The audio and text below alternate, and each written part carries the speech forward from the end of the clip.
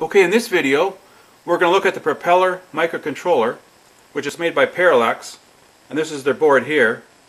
Now the Propeller is a multi-core microcontroller because on board the chip there are 8 32-bit microcontrollers, and they're called cogs, like a gear in a machine.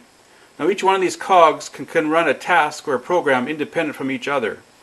Now on board each cog there are 2 timers, A and B timer, so there's a total of 16 timers inside the chip.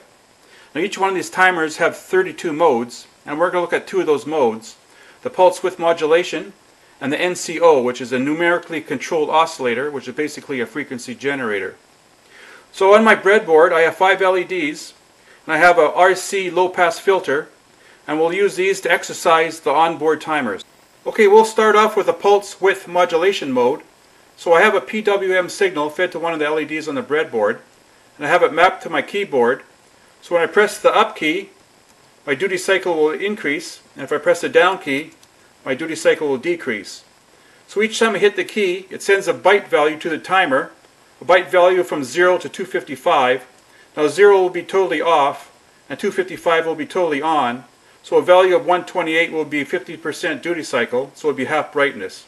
So if I press the up key, you can see the LED starting to come on. If I hold it down, I go all the way up to 255, and if I hit my down key, it will go all the way down to 0. So in between will be 128, would be halfway. So I can control it from the keyboard all the way up and all the way down. Okay, here's a program displaying the byte that is sent to the timer and the corresponding PWM signal that is sent to the LED. So we start out with a 0, and we start incrementing it up. So around 128 would be about halfway, would be 50%, and we go all the way up to 255, that's full duty cycle to the LED. And we bring it down, back down to 0. Okay, I got my scope monitoring the signal to the LED, and right now it's at 0. Now if I start incrementing it, you can see the pulse width getting wider and wider. So that'll be about 50%, and I go all the way up to the top, that'd be 255, that'd be totally on. So I bring it back down to 0. Okay, the same signal that was driving the LED, I have now driving a little gear motor. So we can control the speed now of this little gear motor.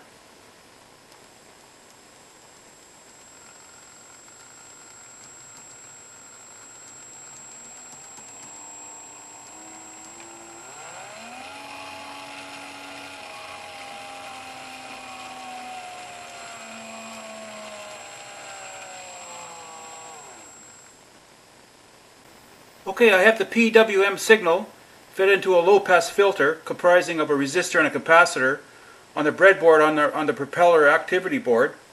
And I have the output fed into my analog meter. And so if I start increasing the pulse width, it's going to turn it into a voltage. The low-pass filter will smooth out the pulses and turn it into an output voltage up to 3 volts. And we can take it down. So basically it's a little digital to analog converter. Okay, the next feature that we're going to look at on the Propeller microcontroller is the NCO, the numerically controlled oscillator. So basically it's a frequency generator, and I've written some commands using the Forth programming language, which are entered onto the keyboard interactively. Now the Forth I'm using is called Tachyon Forth, and it's written by Peter Jakacki, who is a very clever person. And his Tachyon Forth can be downloaded with many tutorials from his website, which I'll link in the description box. So basically the command words are hertz, kilohertz, and megahertz. So if I type 5 hertz, I'll get a 5 hertz output, which will be a 50% duty cycle square wave. I could type 10 hertz, 1000 hertz, or 1 kilohertz, 1 megahertz. I could type 1 million hertz. I could go all the way up to 40 megahertz. So basically from the keyboard I could enter any frequency with 1 hertz resolution. So next we'll see that on the scope. Okay, I have my scope hooked up to the Propeller microcontroller, monitoring the NCO output, and I've just typed 200 hertz on my keyboard. So I have a 200 hertz output of the NCO, as you can see on the screen. So it's a 50% duty cycle square wave. So if I type 400 hertz, I get 400 Hertz. If I type 800 Hertz, I'll get 800 Hertz and 1 kilohertz. And I could keep going on and on. Now another feature of the NCO, that you could feed both of the timers, A and B, into one GPIO pin. So what I'll do, I'll program timer A to be 1000 Hertz, and I'll program timer B to be 1001 Hertz, and we'll feed that into one pin. I can do that right now. So there you see the 1000 Hertz and the 1001 Hertz with a 1 Hertz beat tone. So we have an interference between the two frequencies and we get a 1 Hertz beat tone. So these are just some examples of what you can do with the timers on the Propeller microcontroller.